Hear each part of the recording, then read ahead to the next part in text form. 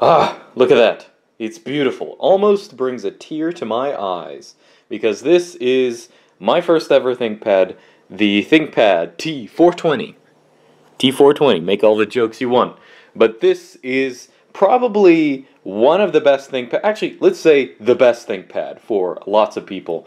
It is the best if you want a mid-size laptop.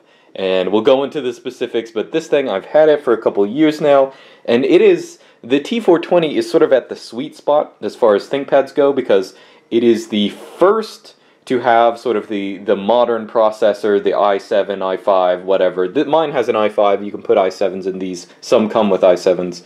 But it's also the last to preserve, you know, the classic ThinkPad stuff, the classic design, the keyboard, stuff like that. So for a lot of people, this is going to be the perfect sweet spot, the T420. Okay, so let me go ahead and tell you my experience with this machine. I got it a couple of years ago. This was, again, my first ThinkPad. Still have emotional attachment to it. I don't use it as a daily driver anymore. I actually have started using the X series. So actually, this is about the size of an X series laptop. In fact, it's exactly the size of an X series laptop. You'll see that it's a good bit smaller. So the T series is supposed to be a full-size laptop, but it does come with perks, and I'll go into those in a second. But I'll just say, like any other ThinkPad, this thing is miraculously durable. You'll actually notice on this side, the cover of my hard drive is actually gone. That's because I sort of cracked it a couple months ago, and I've never actually replaced it. I don't use this thing too often. I mostly test my Arch bootstrapping scripts on it. So I had this little bumble when I was running to a meeting with this thing, and I had it in my hand, and I was just going as fast as I could. I wasn't really thinking, and I tripped and fell on my ass, and this thing slammed directly into the pavement. It was actually made a terrible sound. I was like, oh god, it's over. It's my poor ThinkPad. In fact, the CD drive went shooting out one side. I thought it was totally over, but I opened this thing up, and really the only thing, the CD drive slides right back in, no problem. Really the only thing that was broken is the little cover on this hard drive. Sometimes I actually keep it on there. It sort of stays on, but I need to get a replacement. But that should be a testament to the durability of this computer, because this thing took a direct hit straight on the pavement, going as fast as I was falling. Just, you know, it was pathetic actually. But thankfully no one saw that. But this thing really took no scuffs whatsoever. Oh, this isn't a scuff. That's actually a yogurt stain. That's another... Probably should have cleaned that up before, but don't worry about it.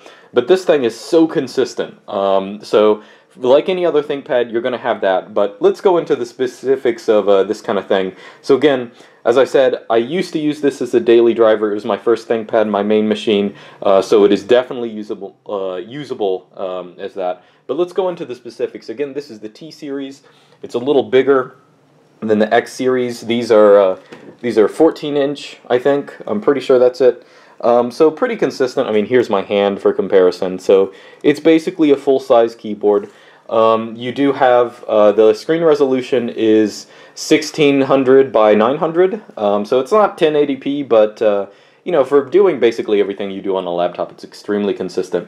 And even though I like the X series and I use it, you know, that's my sort of favorite series, you know, since they're a little more portable, there are huge benefits to having the T series, just because it's easier when you have multiple windows up, you tiled them together. Like, screen real estate on the X series, it's good, but it's not as good as the T series. So that's one good point.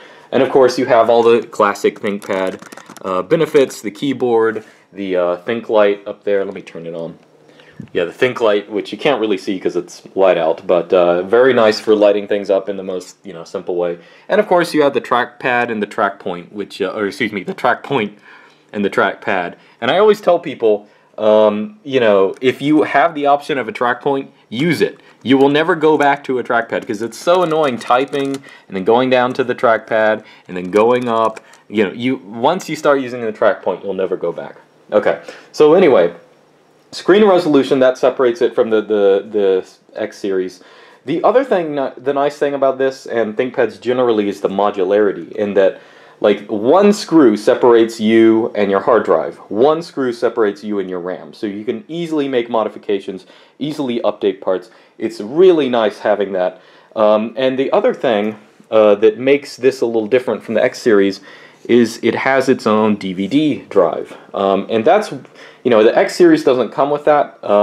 So if you want to get DVD drives on a computer like that, what you have to do is get actually I think I have one over here. You have to get one of these Ultra bases, which come with these extra DVD drives. But the thing is, you can actually get one of these for this. So you can have 2 DVD drives, which might sound totally stupid. And it is stupid, but it's not stupid when you realize that you can replace both of those with hard drives. So you can actually take this thing out. I think there's a latch back here. You can unlatch that and pull it out. And you can just put in a caddy for another hard drive. You could do the same if you have a dock. So you could really have 3 hard drives on this one computer. So that is really nice having. I haven't done it myself on this model. I do it on other ThinkPads, but yeah, that's something really nice to have if you just want to have a portable machine that you can have a bunch of your data on. This is a fantastic option. So that's something to look in. A computer that can take 3 hard drives. That's pretty impressive. So I'm not going to go around and autistically show you all the ports just because you can probably figure them out. It has USB, 3 of them I think. It doesn't have HDMI, it does have VGA, and it does have DisplayPort. And of course, pretty sure you can get a DisplayPort HDMI adapter, so that's, no big problem. I mean, it's not like you're going to, this isn't a Mac, you're not going to get dongled. It has pretty much everything, but aside from the HDMI, that's really the only thing I think it lacks. So aside, I will say I do have some minor annoyances. Well, really just one, okay? And that is, there are these screen notifiers here, so there's Bluetooth, Wi-Fi, and hard drive access. One of the things, let me open up this X series, because this is an older one here. The older series had battery notifications, or like if your machine is plugged in. I sort of wish the T420 had that. It doesn't.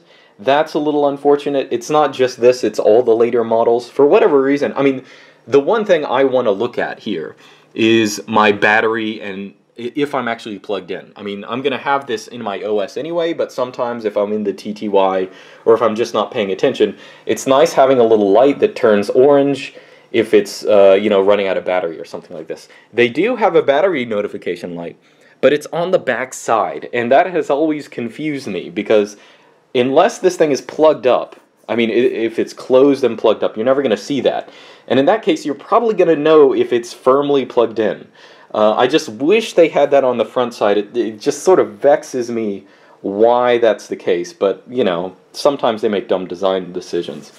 But as I said, that little nitpick aside, really the T420 is at the pinnacle of ThinkPad glory for this, especially if you just want a machine that can function like a modern computer. It can take a modern processor. RAM, I'm pretty sure this thing, it can at least take 16 gigs. It might be able to take 32. You might want to look that up yourself. I'm not entirely sure. But as far as like a computer that has the classic style and has sort of the modern perks, the T420 is honestly one of the best computers that you can possibly get. If you want this full-size computer, the T420 is exactly what you want. It is the computer to get. I mean, the reason people, do these reviews, it's not so much so you can learn more, it's for me to vouch for it. And I totally vouch for this thing. It's fantastic. Now, if you want something that's a little bit smaller, you might want to get a X220, which is the thing I have over there, which I have videos on. It was released at about the same time as this. It's just a little smaller. So you might want to look into that. But of course, this has the perk of the greater resolution, the extra hard drive, stuff like that you can put in.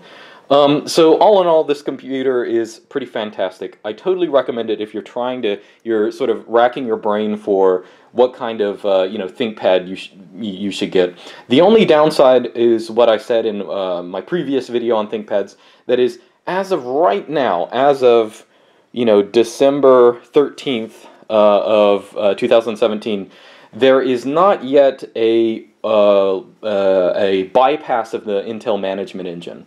Now that might come soon, but those of you who are concerned with totally free software, the T420 isn't the best, because there is not an exploit of the Intel management engine, so you can't have Libre boot. Although I'm pretty sure you can have core boot on this thing. It's just you're going to have that management engine. Anyway, for most people that doesn't matter though. But so I'll just say this computer's fantastic. You should check it out. But that's about it. Leave some comments if you have any, and I'll see you guys next time.